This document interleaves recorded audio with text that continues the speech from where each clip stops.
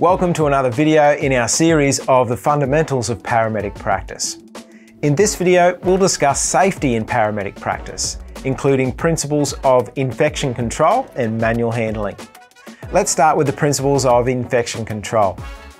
It should come as no surprise that the control of infection is of utmost importance to healthcare workers, services and facilities. The World Health Organization outlines that standard precautions are imperative in healthcare in order to reduce the transmission of pathogens between healthcare workers, our patients and the community. Standard precautions are the practices, procedures and policies we adhere to minimise the risk of cross-infection and include appropriate hand hygiene practices, personal protective equipment or PPE, risk assessments, and appropriate waste disposal.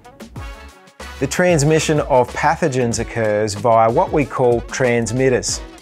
Examples of transmitters of infection include the hands of healthcare workers and others, surfaces, transport equipment such as stretchers or wheelchairs, diagnostic equipment such as stethoscopes and blood pressure cuffs, and bed linens. Therefore, to minimise cross-infection, we must employ correct hand hygiene technique, clean equipment and surfaces regularly and effectively, and dispose of all waste and contaminated items appropriately. Let's look at hand washing techniques. The World Health Organization sets guidelines around hand washing that are employed across the world. This diagram illustrates the universally accepted instructions on how to correctly wash your hands. They also have guidelines on the use of alcohol-based hand rub, which can be employed when hands are not visibly soiled. The other key principle of hand hygiene for healthcare workers is understanding when to clean your hands when dealing with a patient. These moments of hand hygiene include before touching a patient, before a procedure, in between patient encounters, after being exposed to bodily fluids or blood, and any other time when you feel it is necessary to clean your hands. Let's talk about PPE. Personal protective equipment is used in many professions to protect employees. In healthcare, it is used to protect healthcare workers from the transmission of infection and from transmitting pathogens to their patients. PPE used in healthcare for this purpose includes gloves, eyewear, face shields, aprons, surgical gowns and masks. Now let's talk about waste disposal. There are three key streams of waste disposal and each will have separate procedures in relation to disposal. General waste includes paper rubbish, such as packaging. Clinical waste includes anything that contains fluids or contaminants from patients, such as blood-stained items and excrement.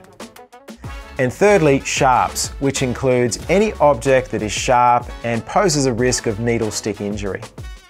Clinical waste and sharps are incinerated at very high temperatures to remove any pathogens.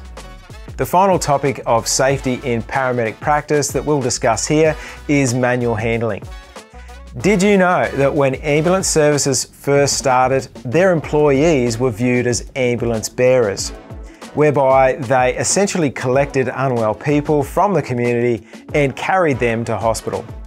Over time, the core services have evolved from simply transporting patients to clinically treating them. Even so, manoeuvring patients still remains a core part of our role, and it is therefore essential that we minimise the risk of injury and employ safe manual handling principles. Key principles of manual handling include: assess manual handling risks before commencing a manual handling task. Minimise manual handling tasks by utilising equipment whenever possible for lifting and transporting, such as stretchers and stair chairs. Plan the route, minimising turns and steps so that it's clear of obstructions.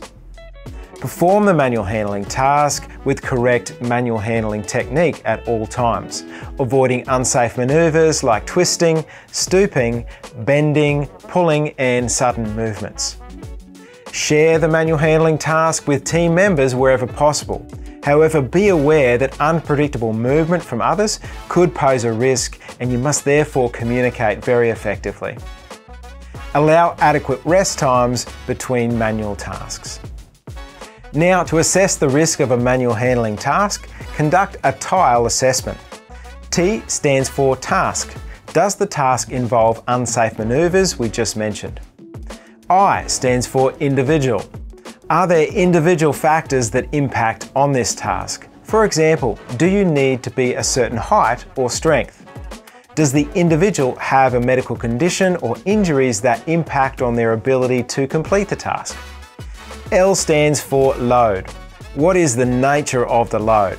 Is it awkward to hold? Are there steps? And E stands for environment. Is there a clear path to carry the load? Is the floor surface easy to walk on? Is it clear of obstructions? Finally, once you've conducted your risk assessment and confirmed that a manual handling task is both safe and necessary, use correct manual handling technique at all times. Use a handling aid where possible. Hold the load as close to your body as possible. When lifting, ensure that you bend at the knees and keep your back straight and your elbows tucked in close to your body. And avoid twisting and any sudden movements. That's all for this video on safety in paramedic practice. Thanks for watching.